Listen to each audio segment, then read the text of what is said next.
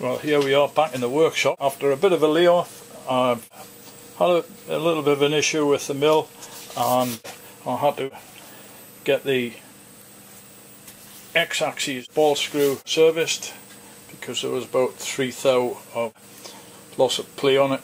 I think it had been caused by various crashes that I've had.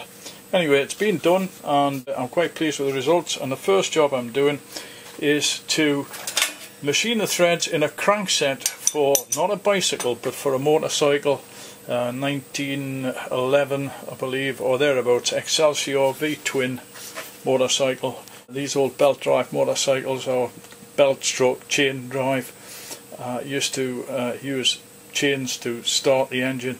You'd pedal furiously and the engine would start up, and then you'd set off.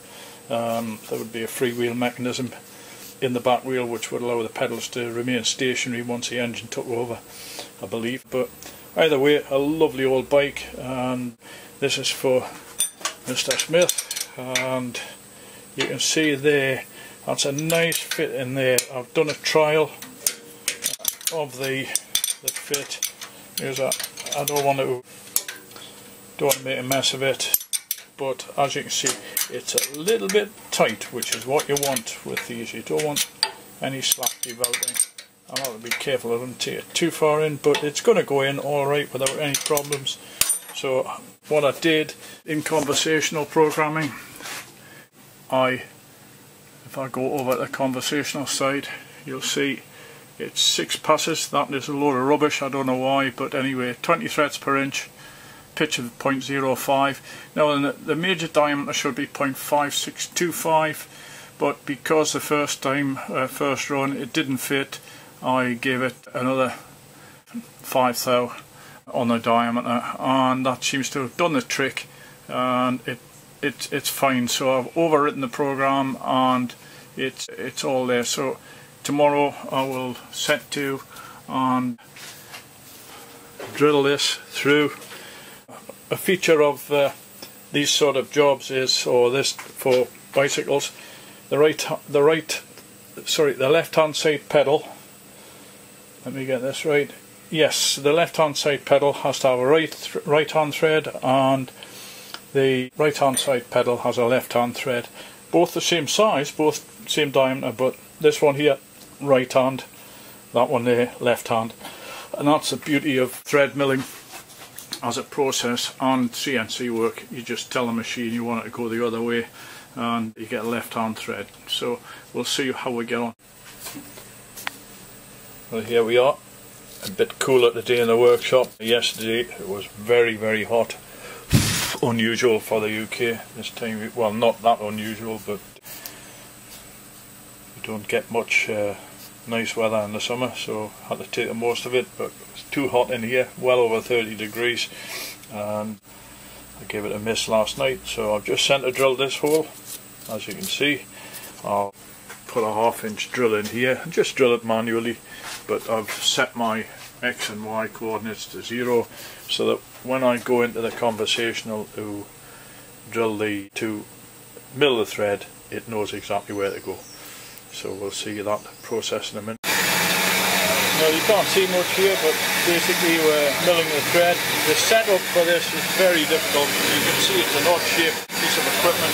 This is solid crankset, so I can't change anything. Fortunately, it's got this clipping boss on it, which hasn't been removed to save my bacon, because I could hold this in the 5-seat billet holder and clamp the rest down using a spacer washer and try and get it as near vertical as I could and set it up that way. It's a difficult setup, horrible, not very well. It's rigid enough for what I'm doing, but I wouldn't like to do any further operations with the required heavy milling of any description on it.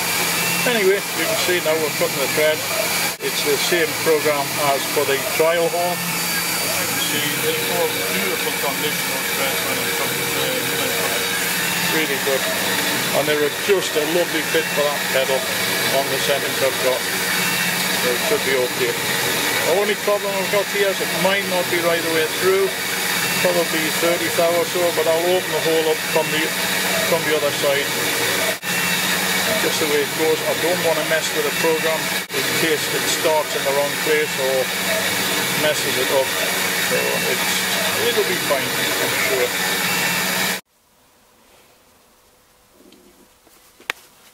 Well, here you can see the pedal set here, the crank. This is the chuck and boss I mentioned that I held it on the lathe, and here's the pedal. Now the pedals they've got a very short thread. They're more for a bicycle than a motorcycle.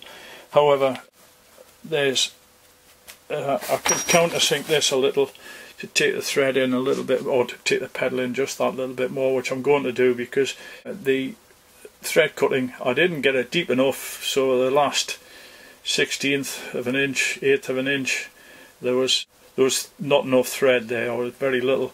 And when I tried to get the pedal in, it made matters worse. From this end I had to grind it out with the Dremel, but I'll countersink them so that the pedal just goes a little bit further in. Ideally it really should come flush with the end of the shaft, but as you can see it's a good 3/16 of an inch or 8mm, thereabouts, 7mm short of the end, but it'll do the job it's intended to do. That's it. Well, here we are cutting the left-hand thread trial. Just doing the first pass now. Everything seems to be in order so far. Just hopefully it'll go through the bottom of the work this time. It's got almost a quarter of an inch to go and it's nearly there now. That's it out the bottom of the work, so we'll see what it's like at the end of the 8 passes. Well, that's the trial thread done. There's no way you can tighten it up with your fingers, but you don't want it that slack. It goes in easily, not easily, but it goes in with a little bit of force. I'm not really pulling hard on that, so that to me indicates it's a perfect thread for the purpose. So we'll back that out and drill this crank and machine the last one, the left-hander. There we go. That's it almost out, I think. It's not easy with it's only 2 flats on this, and of course all the clamps are in the way, but never mind. I am slowly getting to get it out. Maybe if this time around it will fall over. Yeah, should do. There we are. There we are on the left-hand thread. You can see from the colour change on the crank, I had a hell of a job drilling this thing. It worked hardened on me, and I ended up having to use the carbide cutter to machine it out to the core diameter of the thread. But anyway, it's cutting out, so it's looking okay. We'll see what the pedal's like when it's... Okay, well, I've rerun the program again just to allow the cutter to relax, if you like, and just cut that tiny bit more off because it was a little bit tight, and I've just run it all the way at the bottom. It gets tight after about 4 threads, but it stays tight but not impossibly tight to make up, and I've made it up all the way down to the bottom of the thread and back out again without any trouble.